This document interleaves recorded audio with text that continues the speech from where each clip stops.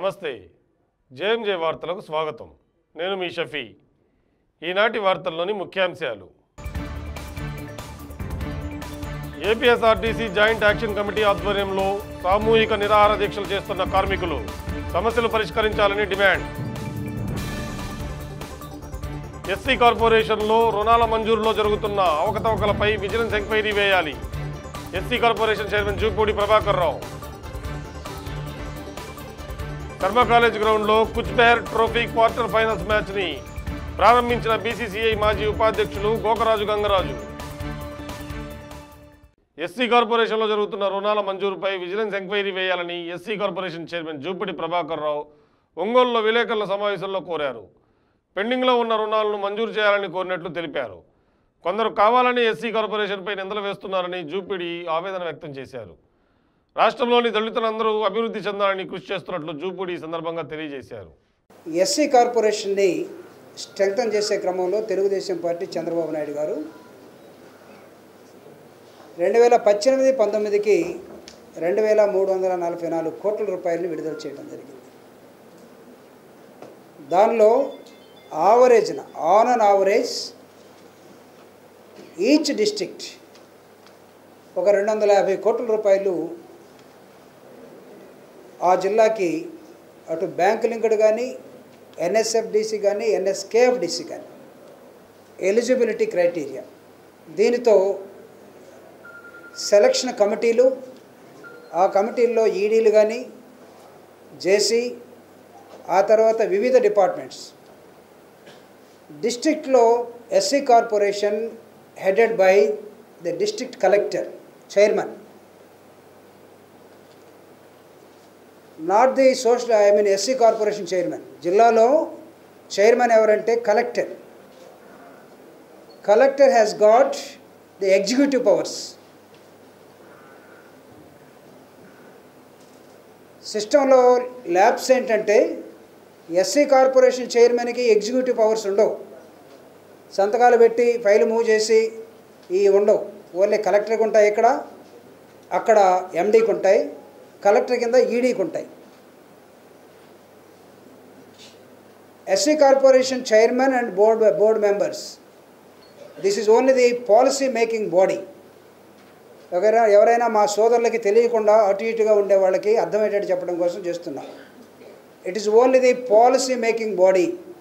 ఒక పాలసీ తయారు చేసి దాని ప్రకారం ప్రభుత్వం ఏ విధంగా ఆశిస్తుందో ఆ విధంగా వెళ్ళమని చెప్పేదే SC corporation chairman and directors. జిల్లాల్లో చైర్మన్గా కలెక్టర్ గారు, హెడ్ ఆఫ్ ది ఇన్స్టిట్యూషన్గా ఈడీ గారు ఉంటారు, ఎంప్లాయీస్ ఉంటారు. ఈ సెలక్షన్ వచ్చినప్పుడు అది బ్యాంక్ లింక్డ్ కానీ ఎన్ఎస్కేఎఫ్డిసి కానీ ఎన్ఎస్ఎఫ్డిసి కానీ ఒక కమిటీ ద్వారా సెలక్షన్ జరుగుతూ ఉంటాయి. ఈ సంవత్సరం 2018-19కి సెలక్షన్ ఆల్మోస్ట్ ఆల్గా చివరి దశలోకి వచ్చింది. అది it is taking its own place. అయితే ఇక్కడికి వచ్చినప్పుడు నా దృష్టికి వస్తున్నటువంటి అంశాలు 2017-18లో కొన్ని ల్యాబ్సెస్ జరిగినాయి. ఈ ల్యాబ్సెస్లో 2-3 లిస్టులుగా తయారు చేసి according to the budget which is available to the district పోయిన సంవత్సరం కొన్ని లోన్స్, ఆ తర్వాత వాటిల్లో సగం చెక్ ఇచ్చి సగం చెక్ ఇవ్వకపోవటం, కొంత వెయిటింగ్ లిస్ట్ పెట్టుకోవటం, వీటన్నింటినీ ఎగ్జిక్యూట్ చేసే క్రమంలో నాకు తెలిసి ఇక్కడ ఉన్నటువంటి యంత్రాంగం ఫెయిల్ అయింది ఎగ్జిక్యూషన్లో. ఏపీఎస్ఆర్టీసీ జాయింట్ యాక్షన్ కమిటీ ఆధ్వర్యంలో సామూహిక నిరాహార దీక్షలు చేపట్టారు. Employees union zonal chairman Vaka Ramesh, INTUC కార్మిక పరిషత్ జిల్లా కార్యదర్శి సిహెచ్ వెంకటేశ్వర్లు, ఎస్డబ్ల్యూఎఫ్ రాష్ట్ర కార్యదర్శి జీవి సుజాత, ఎంప్లాయీస్ యూనియన్ ప్రతినిధులు CH Swarupa Rani, Bezawada Ravi, K Nageswararao, yes Polayya తదితరులు పాల్గొన్నారు.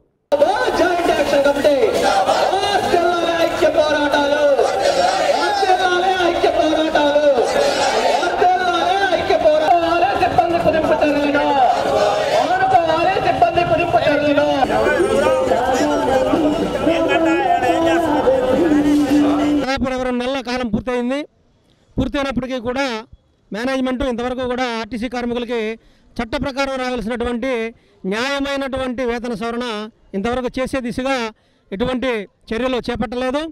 అందువల్ల మరి 31/12/2018 దీనికి సంబంధించి రాష్ట్ర వ్యాప్తంగా కూడా సమ్మెలోకి వెళ్ళాలని చెప్పి ఆర్టీసీ జేఏసీ మరి సమ్మె నోటీస్ ఇవ్వడం జరిగింది. వచ్చే నెల ఫిబ్రవరి 6 నుంచి కూడా మరి సమ్మె చేయాలని చెప్పి నిర్ణయించడం జరిగింది. ఈ సమ్మె సన్నాహ చర్యల్లో భాగంగా మరి ఈ యొక్క నిరసన కార్యక్రమాలు రాష్ట్రం అంతా కూడా జరుగుతూ ఉన్నాయి. మరి ముఖ్యంగా మా యొక్క ప్రధానమైనటువంటి డిమాండ్లు ఆర్టీసీ రక్షణ, అలాగే కార్మిక హక్కుల పరిరక్షణ. మేము ఏదైతే దాదాపు 91 డిమాండ్లతోటి మరి మేనేజ్మెంట్కి ఒక మెమోరాండం ఇచ్చున్నామో ఆ యొక్క సమస్యల్లో ఈ నిరాహార దీక్ష శిబిరం గురించి ముఖ్య ఉద్దేశం ఏంటంటే 1/4/2017 నుంచి కార్మికులు న్యాయ సంబంధమైన న్యాయబద్ధమైన కోరిక 50% పే స్కేల్ చేయాలని ముఖ్యమైన డిమాండ్తో మేము యొక్క ప్రభుత్వానికి వ్యతిరేకంగా ప్రభుత్వానికి నిరసన కార్యక్రమం తెలిసేదానికోసంగా మేము కార్యక్రమం తీసుకున్నాం.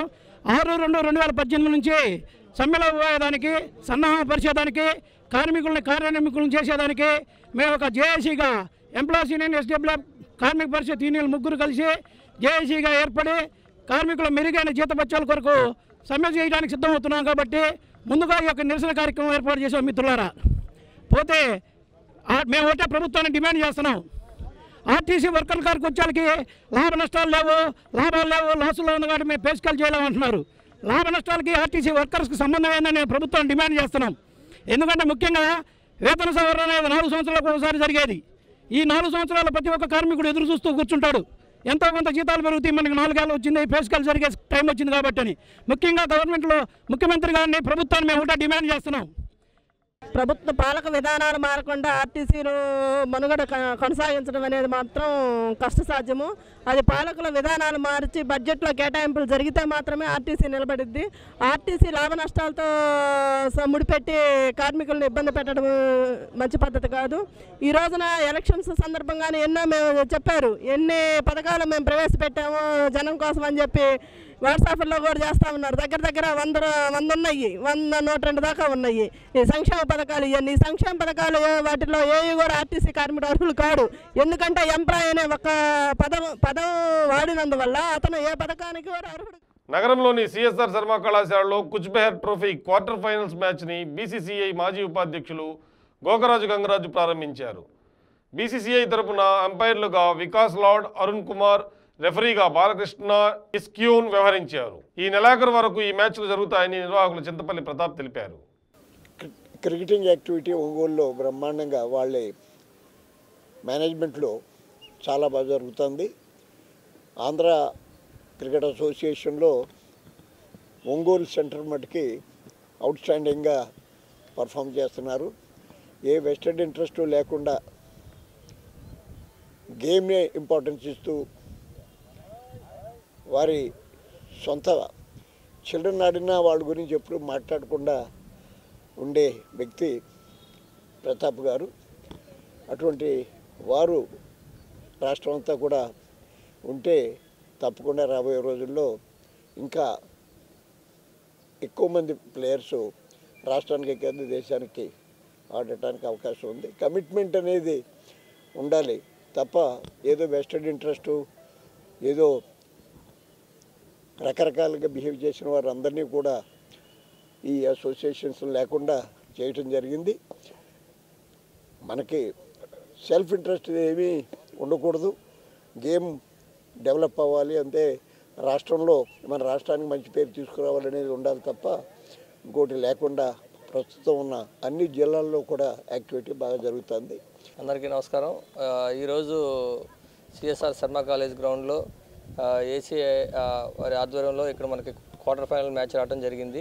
దానికి ముఖ్య అతిథిగా మన సార్ గంగరాజు గారు వచ్చినందుకు మాకు నిజంగా చాలా సంతోషం. ఎందుకంటే సార్ హెవీ షెడ్యూల్లో కూడా ఈరోజు ఒంగోలు రావడం అనేది మేము మా క్రికెట్ ప్రకాశం సభ్యుల తరఫున సార్కి ధన్యవాదాలు తెలుపుతున్నాము. ఎందుకంటే సార్ ఎంత బిజీ మీ అందరికీ తెలుసు, కానీ సార్ రావడం సార్కి ఉన్న ఇంట్రెస్ట్, ప్యాషను, క్రికెట్ పట్ల ఉన్న ప్యాషన్ వల్ల మనకు సార్ ఈరోజు వచ్చి ప్లేయర్స్ అందరినీ మమ్మల్ని అందరినీ ఆశించడానికి ఇక్కడికి వచ్చి చాలా సంతోషం. అది ఒంగోలు మాకు సెలెక్ట్ అవ్వడం నిజంగా మా క్రికెట్ ప్రకాశం సెక్రటరీ మిగతా సభ్యులు కృషి వల్లే జరిగిందని మేము భావిస్తాం. క్రికెట్ ప్రోగ్రెస్ ఈ విధంగా ఉండడానికి ప్రధాన కారణం గౌరవనీయులు డాక్టర్ గోకరాజు గంగరాజు గారు. వారు ఆంధ్ర క్రికెట్ అసోసియేషన్ టేకప్ చేసిన తర్వాత చాలా అందరినీ ఒక తాటిపైన తీసుకొచ్చేటువంటి నాయకత్వం వారిలో ఉంది.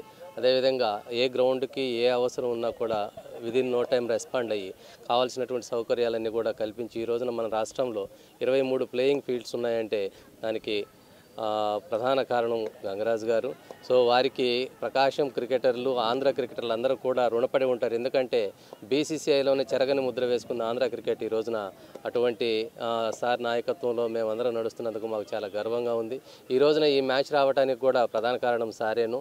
ఎందుకంటే ఈ 23 ప్లే గ్రౌండ్స్లో ఎక్కడైనా కూడా ఈ మ్యాచ్ ఏసీఏ వారు అలాట్ చేయొచ్చు, కానీ ఒంగోలుకి ప్రత్యేక సముచిత స్థానాన్ని ఇచ్చి ఈ మ్యాచ్ని మనకి ఇవ్వటం వల్ల ప్రకాశం క్రికెటర్లకు కూడా చాలా ఇది స్ఫూర్తి నింపేటువంటి గేమ్ కాబట్టి ఎస్సీ కార్పొరేషన్ ద్వారా మంజూరైన రుణాలను ఇవ్వాలని కోరుతూ ఆత్మహత్యకు యత్నించి రిమ్స్లో చికిత్స పొందుతున్న జమదగ్నిని SC corporation chairman Jupudi Prabhakar Rao పరామర్శించారు. ఎస్సీ కార్పొరేషన్ రుణాలపై జేసీ2 మార్కండేయులు ఈడి కృష్ణవేణితో జూపుడి చర్చించారు.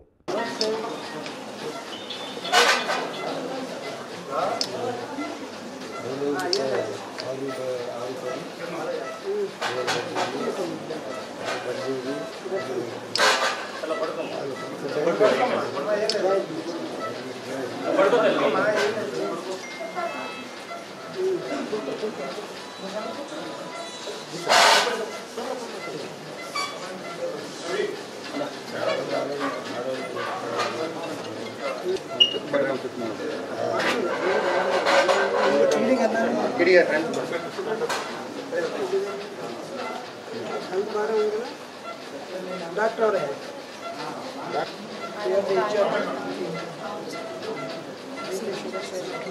शुगर सभी नॉर्मल है sir, BP 170, saturation normal, maintain pulse rate injection का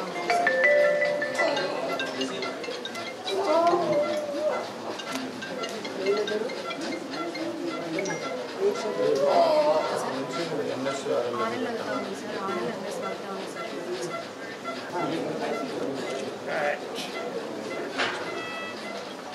लोकल पूछ लिया सब का अलग अलग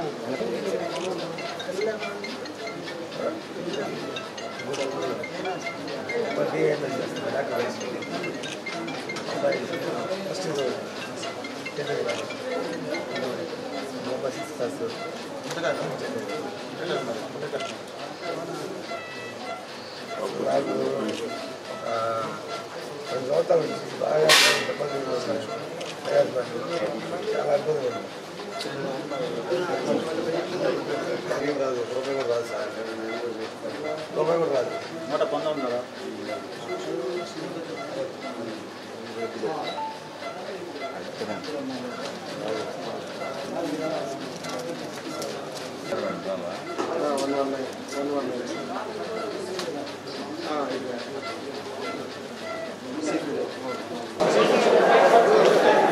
అతనికి 6 లక్షల లోన్ శాంక్షన్ అయితే 3 లక్షల రూపాయలు చెక్ ఇవ్వటం జరిగిందట. దాని నాకు కొరవ చెక్కు కావాలని చెప్పేసి ఏవో ట్యాబ్లెట్స్ మింగి ఆయన ఉన్నాడనేది ఒక న్యూస్. లక్కీగా నాకు కందుకూరులో నేను చదువుకున్నటువంటి స్కూలు శత జయంతి ఉత్సవాలు జరుగుతూ ఉన్నాయి, 100 years. గంటా శ్రీనివాస్ గారితో నేను కూడా ఒక చీఫ్ గెస్ట్గా ఇక్కడికి రావడం జరిగింది. సో వచ్చే ముందు నేను ఎండీతో మాట్లాడాను. ప్రకాశం జిల్లాలో ఉన్నటువంటి ల్యాబ్సెస్ ఏవైతే ఉన్నాయో గతంలో కూడా చెప్పాను, ఒకవేళ ఎవరికైనా శాంక్షన్ అయ్యండి, ఒక చెక్ అంది, రెండో చెక్ అందక లిస్ట్ పెండింగ్లు ఉంటే ఇమీడియట్గా అడిషనల్ బడ్జెట్ అయినా ఇచ్చేసి దాన్ని క్లియర్ చేయండి అని చెప్పడం జరిగింది యాజ్ ఎ చైర్మన్. ఆయన కలెక్టర్ దగ్గర నుంచి నాకు లిస్ట్ రావాలి, ఈడీకి చెప్పాము, కలెక్టర్ దగ్గర నుంచి list రాలేదన్నాడు. This is the positive message from the SC corporation. కొంతమంది కావాలని ఎస్సీ కార్పొరేషన్ మీద పేదవాడికి 10 రూపాయలు తీసుకొచ్చి ప్రభుత్వం దగ్గర బతిలాడి ముఖ్యమంత్రి గారిని, ప్రభుత్వాన్ని, మిగతా డిపార్ట్మెంట్లని రాష్ట్రమంతా తిరిగి దళితులు ఎవడైనా సరే ఎక్కడైనా సరే అభివృద్ధి అయితే ఒక్కరైనా చాలు అభివృద్ధి చెందినట్టని భావించి రేయింబగులు పనిచేస్తున్నాం. ఎస్సీ కార్పొరేషన్ మీదే డౌన్ ఒకరు, రాంగ్ పోస్టులు పెట్టడం ఒకరు, ఇది సరైన విధానం కాదని ఎవరైనా అలా చేస్తే మా సోదరులకు ఒక విజ్ఞప్తి చేస్తున్నాం. అర్థం చేసుకోవాల్సింది ఏంటంటే ఎస్సీ కార్పొరేషన్ చైర్మన్కి ఎగ్జిక్యూటివ్ పవర్స్ ఉండరు. ఒక విధంగా చెప్పాలంటే మేము ఒక గాడిద చాకరీ చేస్తూ ఉన్నాం ఇక్కడ, అనొచ్చు అనకూడదు కానీ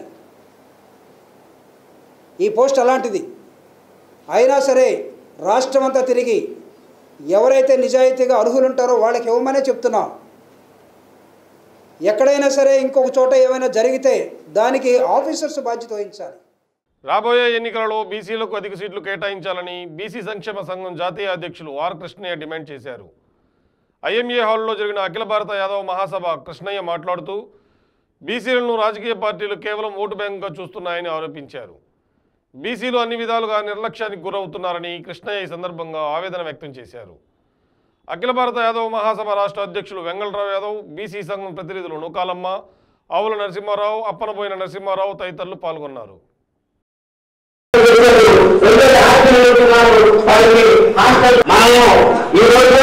ఆంధ్రప్రదేశ్ లో మన బీసీ సంఘం మీటింగ్ పెట్టాం. ఇదే ఆంధ్రప్రదేశ్ రాజమండ్రిలో గవర్నర్ చంద్రబాబు నాయుడు గారు మరి జగన్మోహన్ బీసీ అని చెప్పి 4.5 సంవత్సరాలు బీసీలు ఎక్కడా కనబడకపోతే, ఎక్కడా సబ్సిడీ రుణాలకి అప్లై చేసుకుంటే ఎవరికి లోన్ కూడా బీసీ విద్యార్థులకి రియంబర్స్మెంట్ పెండింగ్ పెట్టి, బీసీ విద్యార్థులకి ఉపకార వేతనాలు పెండింగ్ పెట్టి, తర్వాత బీసీ కాలేజీ హాస్పిటల్ హాస్టల్లో కనీస మౌలిక వసతులు లేకుండా, అదేవిధంగా బీసీ విద్యార్థులకి ఫీజు రియంబర్స్మెంట్ చట్టబద్ధం చేయాలి. బీసీలకి ఎవరికి లేనటువంటి ప్రివిలేజ్ చట్టం బీసీలకి రద్దు చేయాలి. అదేవిధంగా బీసీ ఉద్యోగుల ప్రమోషన్ లో రిజర్వేషన్ అమలు చేయాలి. అదేవిధంగా ఎస్సీ ఎస్టీ బీసీలు కూడా బండ, మండుబండ, గుణపక్కల, ఆడిగుణపక్కల, దొమ్మల, పావల, నక్కల, కాడిపాపల, గమలేతల లాంటి అనేక సంచార జాతులు ఉన్నటువంటి బీసీ కులాలు కూడా చట్ట వాళ్ళు అత్యాచార చట్టం అమలు చేయాలని చెప్పి నేను కోరుతున్నాను. మిత్రులారా,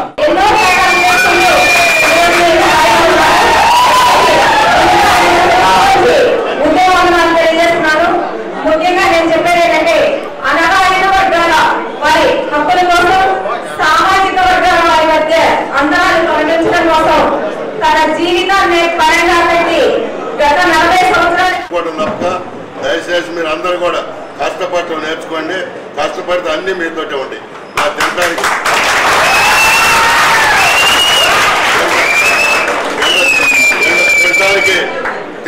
తిండి లేదు, నాకు తినడానికి తిండి లేదు. ఊర్లో ఎలిమెంటరీ స్కూల్ కూడా లేదు. 10-15 ఏళ్ల వరకు పొలం పనులు చేసుకున్నాను. మా ఊరికి కరెంట్ లేదు, మా ఊరికి రోడ్ లేదు. ఒకరు సిలసెట్ నీళ్ళు ప్రక్కలాగి పట్టుకుంటే ఇంకొకరు దూరిపోయే పరిస్థితి. మేము అసలు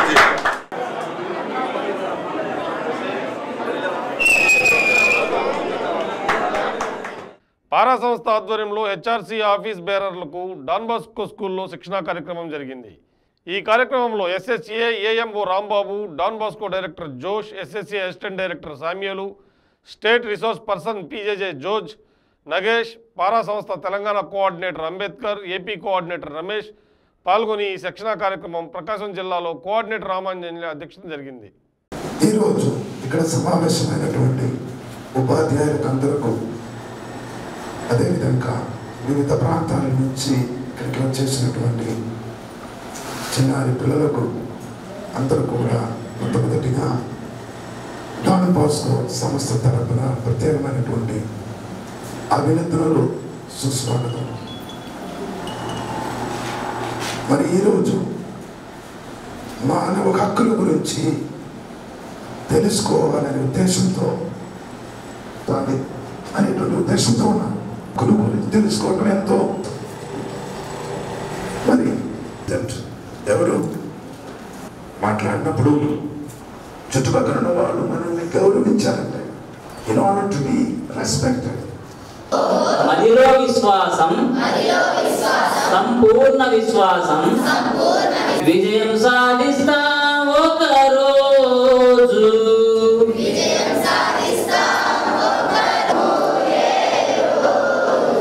ఓహో మదిలో విశ్వాసం. మీ కుడి చేతులు పైకెత్తండి, క్యాండిల్ పట్టుకోండి. మానవ హక్కుల మీద పిల్లలకి అవగాహన కల్పించే కార్యక్రమం మన ప్రకాశం జిల్లాలో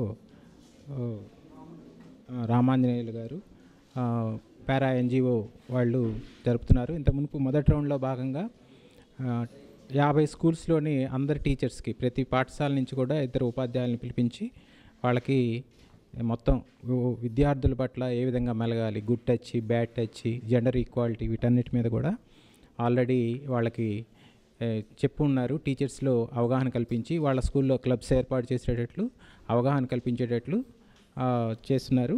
తర్వాత సెకండ్ ఫేజ్లో భాగంగా ఇప్పుడు విద్యార్థులకి డైరెక్ట్గా వాళ్ళకి అవగాహన కల్పించడానికి ఈరోజు 50 స్కూల్స్ నుంచి కూడా అంతమంది విద్యార్థులు ఆ క్లబ్లో చేసినటువంటి విద్యార్థులందరూ కూడా హాజరయ్యారు.